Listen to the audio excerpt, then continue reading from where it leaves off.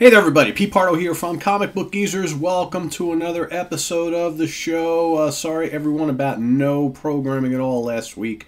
As some of you might have heard, I actually contracted COVID-19 and I've been kind of out of commission for the last week. So this week we're going to I'll try and bring you a couple episodes here on my lonesome before Bill and I can hopefully get together sometime soon, but it is Easter weekend coming up, so I don't know how that's going to work either. But so you may get just me, or maybe I can get Kirk or Scott on the Zoom, and we'll bring you guys a couple of episodes between now and late next week. But for today, we a very special show here today. We've got the long-awaited issue number 4 of Here Comes Calico. That's right, Sigma Comics, independent comics, support them.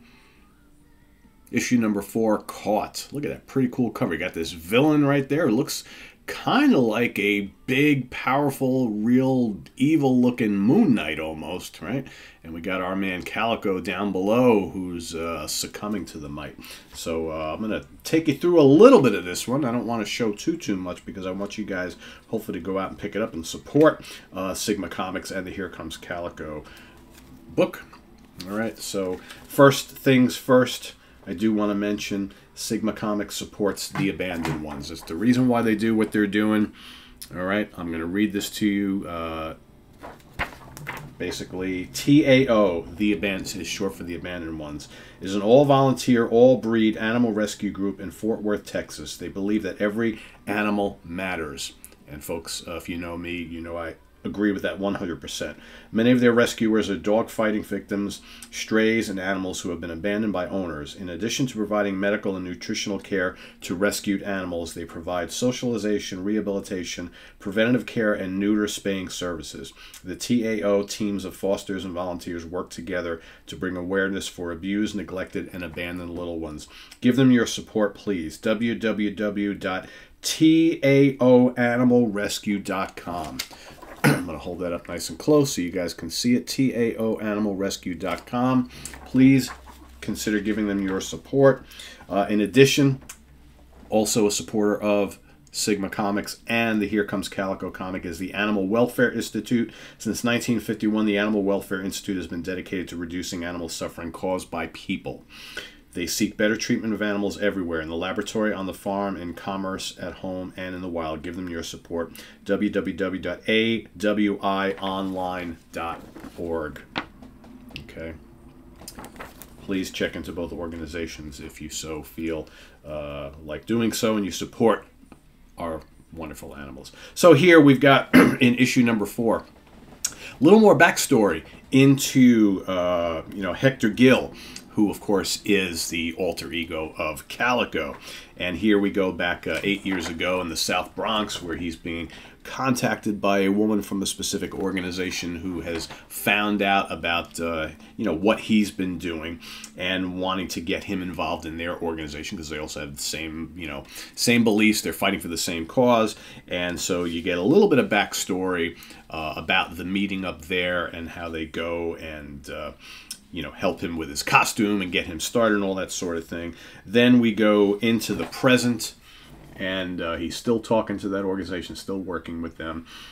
All right, and then we got some crime lords and all that sort of thing that get involved here in the storyline. We've got some other dudes who kind of show up who were, I guess, like sort of mixed fighters, martial art fighters, military guys, not quite sure, who used to know each other.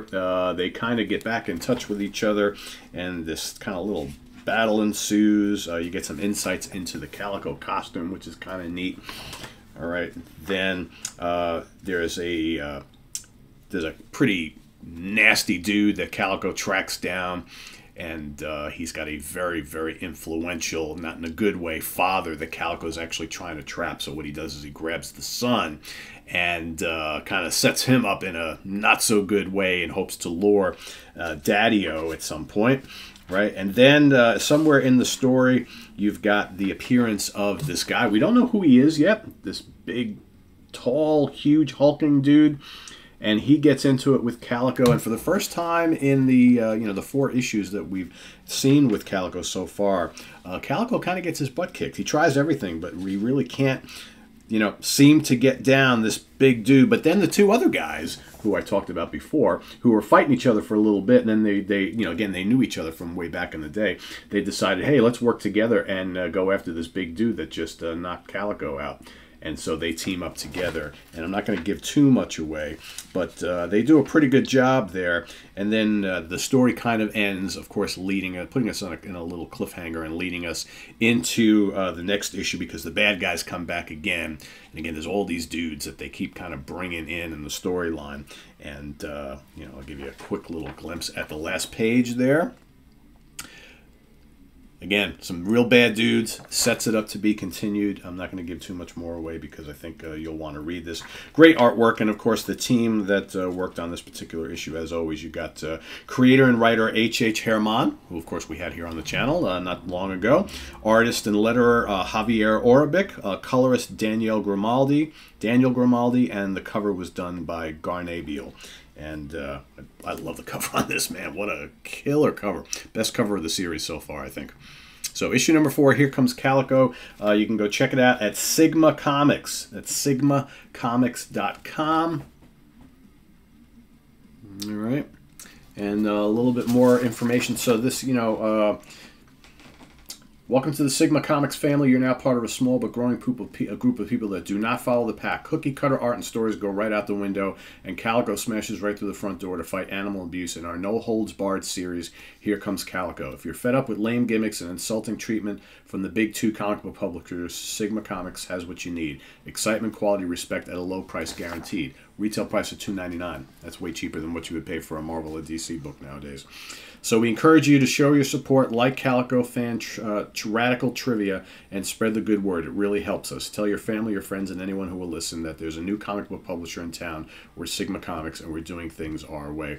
And again, they're on social media all over the place. They're on Facebook, Twitter, Instagram, Pinterest, and then don't forget they also have a Patreon page.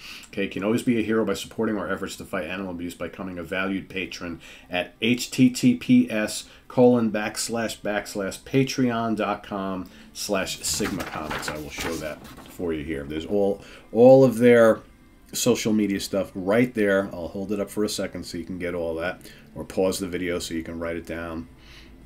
All right, so please give these guys your support.